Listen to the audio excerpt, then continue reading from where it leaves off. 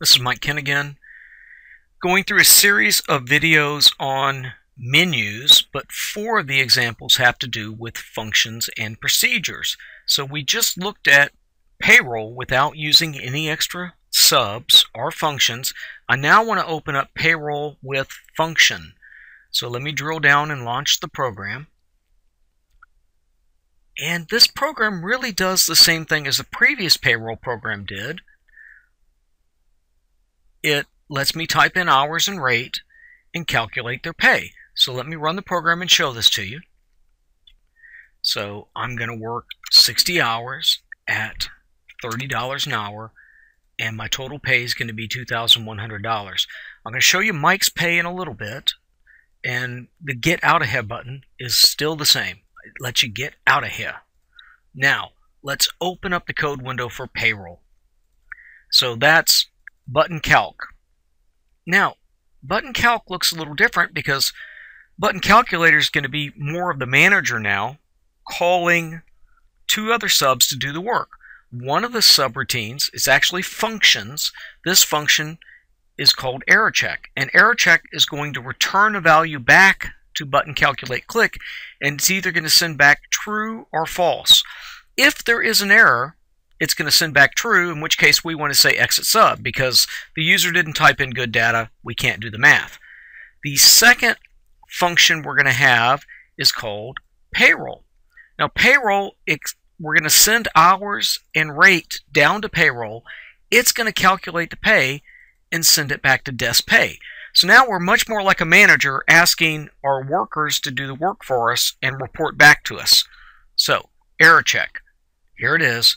I have to scroll down in my code window till I get to error check so I can show you error check, and it's a function, so I say function instead of sub. In fact, it has end function at the end of it instead of end sub.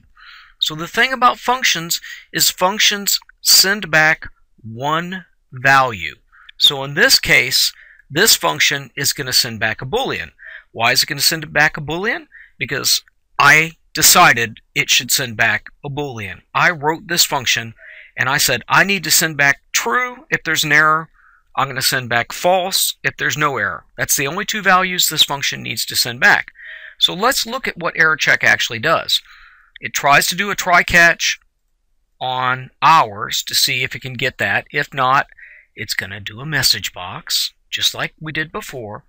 It's going to put the focus in the text box that caused the error, but now instead of saying exit sub, it's going to say return true. That's how I tell the function to send back true. I could have said return false, but there's an error. So I want to send back true. Now why is true an error? Because as the programmer, I decided that true meant error, false meant no error. I could have done it the other way around, but then I'd had to write my if statement at the top of my code in the command button the opposite way. So it's really 6 and 1/2 dozen of the other. So then what am I going to do? I'm going to try to get the pay rate and turn it into a decimal. And if that fails, once again, after I give them the error messages, I'm going to say return true. Now I'm going to do some data validation. I'm going to say, is the pay rate legal? We got to pay him at least $7.25 an hour. If it's not, if it's less than $7.25, I'm going to do message box. I'm going to do txt rate.focus, and I'm going to say return true. Now finally, my last error check is if the hours is less than 0, or if the hours is greater than 168, I'm going to give them an error message, set the focus, return true. Now if I get past all these errors, I'm going to send back false. So that's how the function error check works. Now, if I want to create a function, by the way, all you do is you come down to the bottom of your code and you say function, if I could spell it right, and I'll make a function called Bubba. Now, as soon as I press enter, it adds in function for me. Now, it's giving me an error right now because I have to say as something. So if I want Bubba to return a decimal, I'd say as decimal. And then in my code, somewhere at the end of Bubba, I'd have to say return, how about I return 25D? Okay, then I'm saying send back a 25. So I don't need Bubba, so Bubba's going away. Bubba, you're out of here. Now, let's go up to my command button and put a breakpoint right here where we call error check and run the code. So I'm going to run payroll. I'm going to put in 60 hours, $30 an hour, and say payroll. Now my code's going to pause just before it calls error check. Now I want to go into error check so I can see what's going on. So remember, on your debug menu, you've got step into and step over. So on my compiler, step into is F11. On yours, it might be Shift F8. But go look at your debug menu. I'm going to say step into. So boom, it jumps down to error check. Now I can start single stepping my code by using F11 or F10. In this case, it doesn't matter because there's nothing else to step into. But I'll say F10. It's going to do my first try. That worked. It's going to do my second try for pay rate. That worked. It's going to do the range check. Yep, pay rate is greater than $7.25 an hour. It's going to check my hours, which is between 0 and 168. So then we're going to return false, which is going to make my program jump back to error check. So it's going to skip over the exit sub. Tell my program to continue. This time I'm going to put a typo in. I'm going to say 60, and I hit the letter Y on the back of that accidentally. Now if I hit payroll, when it steps in, I'm going to hit F11 to step in. It's going to try to do this try. It's going to fail, so it's going to catch it. It's going to pop up the message box saying, please enter a number for hours. Put the focus. This time it's going to return true. So when it returns true, it's going to do the exit sub and not do the math. And look where my cursor is. Now I can correct it, but let's say I want my pay rate to be $3 an hour. Okay, payroll. So once again, what's going to happen? I'm going to hit F11 to step in. Okay, both of my try catches worked. No errors, but my pay is too small. Message box. Set focus, return true. So now it's going to put the F5 to continue. It puts my cursor in the box with an error. Let's go back to 30. But I worked really hard this week. It's $200. I worked 200 hours. At least that's what I'm telling my boss. So I'm going to step into error check. My try catches are going to work. My pay rate is greater than $7.25, but it's going to catch on greater than 168. It's going to exit that sub. It's going to send back.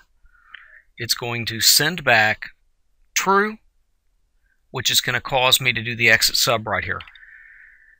So that's how the error checking works. Let's go back to 60 hours. I tell you what, I'm just going to get out of the program now. So that's how this error check works. All my error checking code is now moved in to a function whose job is just to figure out if there's any errors and send back false if there's no error.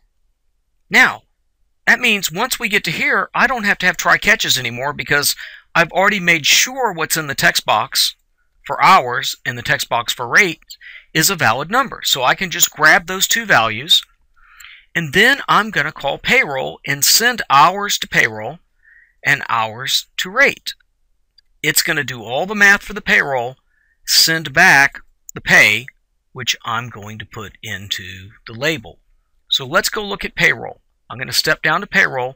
Now you see it's a function, right? So functions have to return one value, so it ends with as decimal. This time I'm sending back dollars and cents.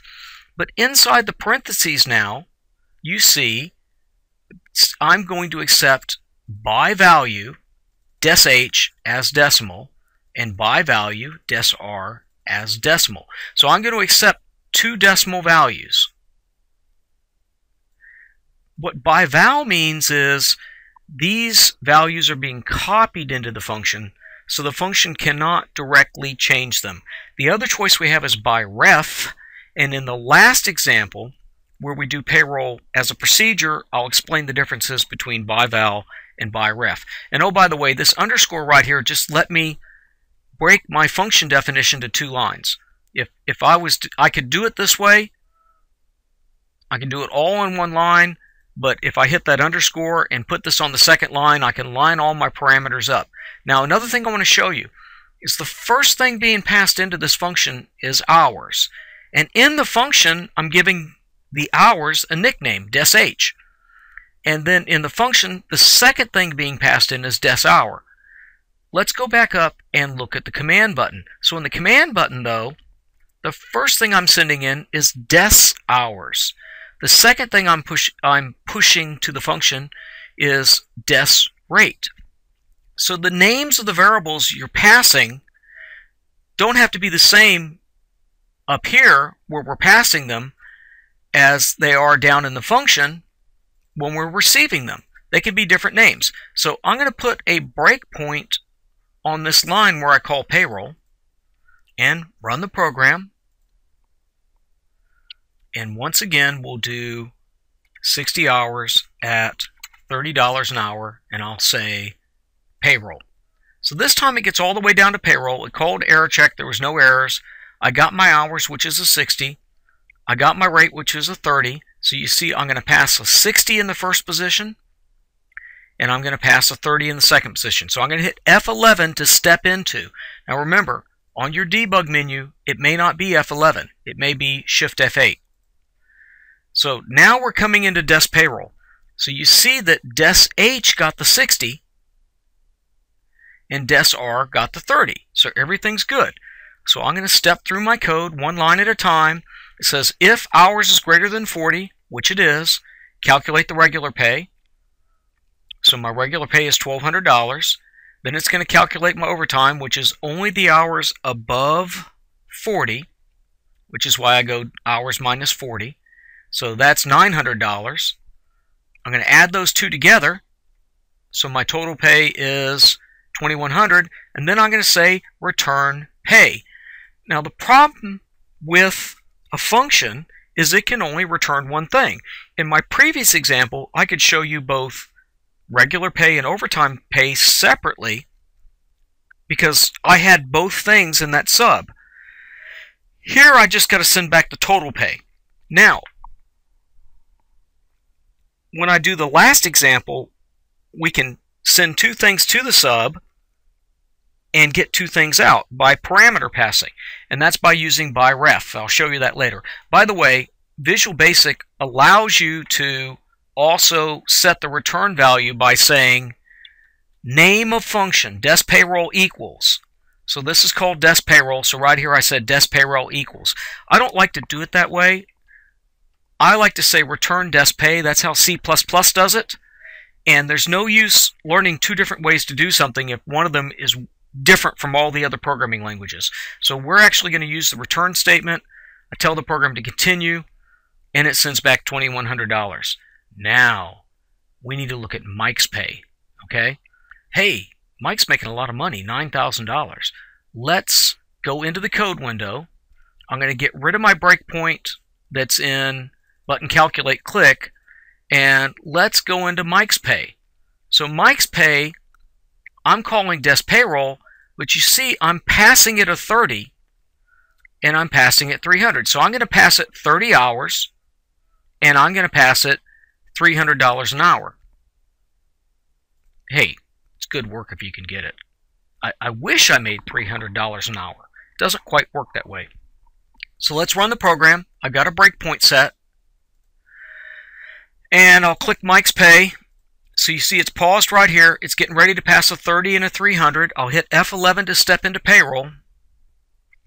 So now you see des_h got the 30 and des_r got the 300. Step down. I don't have any overtime. So it's going to do regular pay. And my regular pay is $9,000. My overtime is 0. Add the 2 together. And I'm going to return $9,000 back to Mike. So you see now I'm back in Mike. Des_pay, as soon as I run this, finish this line of code, des_pay has 9,000. That's what I'm going to put into label pay. So now you see label pay's got the 9,000 in it, and I made $9,000.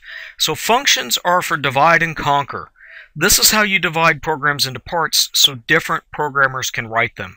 It might be my job to write a library of 50 functions that are going to be running in the background to calculate the pay, to figure out how much Social Security withholding is, to figure out how much withholding pay is, to take out deductions for insurance. I've got to write all these different functions, and then you have a different programmer writing the user interface, or so on and so on and so on. Really large projects that are millions of lines of code are going to be broken into thousands and thousands of functions and sub-procedures. For right now, we just looked at functions. Remember, functions can return one thing, and you have to use return to send that back. Now, how do I say what it's going to return? When I define the function, I say function, whatever name I want to call it. You don't say sub because this is a function. As Boolean, it's going to return a true false. That's what error check does. Now, if I look at payroll, payroll's the other way. Here we are. Payroll, it's returning a decimal. It's also accepting hours and rate. Okay? So that is functions.